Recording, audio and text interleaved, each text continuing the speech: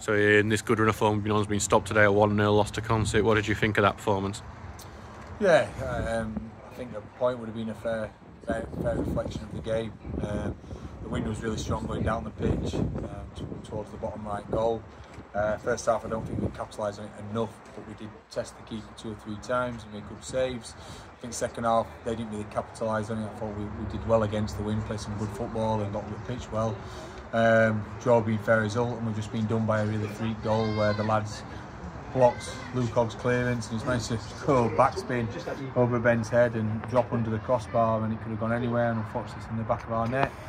We went a little bit flat then, but we had a goal when we made the change to the subs, gave a bit more impetus to us play, attacked their goal, but again didn't really test the keeper with any shots to save in the second half. And therein lies, I think, a reflection of our season, that we've only won 1 away from home, we've drawn 7, but we haven't either taken advantage of it being an even game, and today was an even game, and we know we're hard to play against, hard to beat, but we haven't taken advantage of that opportunity we had when we were on top of the second half. And we've been done by a freak goal and they've seen it out. So yeah, look, can't fault lads' endeavour and effort. I think we could have been a bit more aggressive, but play with a bit more purpose in the first half in terms of committing forward, get us back line higher as midfield, then closer to the front three, our front three then up against their back three and downsize them.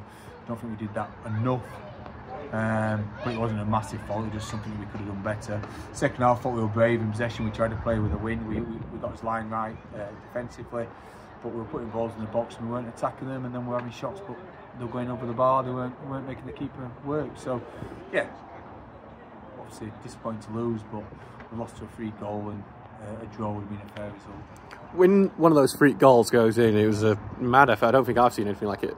Firstly, have you ever seen anything like that goal? And do you just sometimes hold your hands up thinking, it's definitely not going to be our day if that's going in? Yeah, like obviously, whenever the goal goes in, you're really disappointed. We're normally looking for the fault or how can prevent it, but like someone didn't track the runner, someone didn't get tight out enough, someone didn't follow in, all those reasons, and there wasn't that one there. Luke's got great purges on it, the lad's just turned his back and he's hit the back of his legs, and it could have gone anywhere, and the spin has taken it over Townsend but made it drop in, and it was a bizarre goal, but it's one that's won them the game. You look at Lukog stepping in and sort of shot tackle, didn't get any higher than about a foot off the ground, so much power behind it, but their keeper's just reacted and put his arm out and saved it. So unfortunately we've come on the wrong side of luck, and probably sums up our season. We've seen a lot of rotation in the front three this season. Today it was Dolman, Rawson and Poole. Obviously we've been doing that to try and see if we can get more goals. Do you have an idea of what your main three will be for the rest of the season? Yeah, look, Jack Watson's been in Jamaica for 2 weeks, going to come back yesterday. Jack Watson's been excellent. He will 9 times out of 10 be our starting three, but he hasn't come back, and obviously straight off the plane. Tommy Marshall's done well, but I thought Jack Dolman deserved his start because of the two goals that he scored, and I just wanted to play with a bit more natural width with a left and a right foot and try and get the ball in, and we did it in moments in the game, but not enough.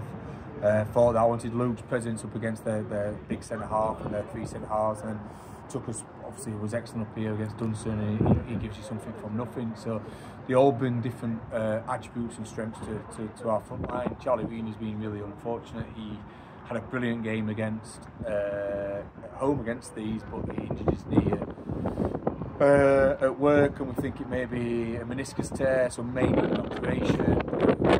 Charlie now for the rest of the season, so really unfortunate for him. So it's that front 5 that we had involved today, and it's up to them to take their place and stake their claim, and if they do well, they'll start. We're in a position where we're really just playing for pride and getting into a position where we can be as high up the table as possible. So lads are going to play with a bit of freedom, with confidence, and as I said to him before the game, I'm looking for next season, I'm looking for the squad players that I want with me, not as much the ability, but have they got the attitude and commitment between now and the end of the season to be in our squad next season. So it's Grimsby were next. It is actually Grimsby were next. I got that wrong last week, hence why that got a sudden part. If you're wondering why it suddenly cut off the interview last week, that's my mistake. I got back in the change and thought, oh, he's missed a week. Anyway, we'll preview it properly. Grimsby Borough, a team that we've never finished the game with 11 men against. Can we keep all 11 men on the pitch? Never mind the 3 points. What about the 11 men? The first thing I've just said to them in there. Look, we put it right for what happened at home. Grimsby were playing with obviously 9 men. Going to be a good side. Got a lot of respect for their management team, good relationship with them. I like how they play and what they try and do. I'm hoping it'll be a really good football match, and hopefully one that we can come out on top. It's really important that we do give 100% now. We don't want the season to fizzle out. Look, I don't want us to be finishing just above relegation or looking over his shoulder with a couple of games to go. I want us to be as high up that league as we can. So it's really important. The players show me with their preparation, their attitude and commitment that they've got the right approach to every game. Because I want to win the next 6, so I hope they do as well. The first one's Grimsby, and we'll do our very best. Thank you very much, Ian. Cheers, Adam. Thank you.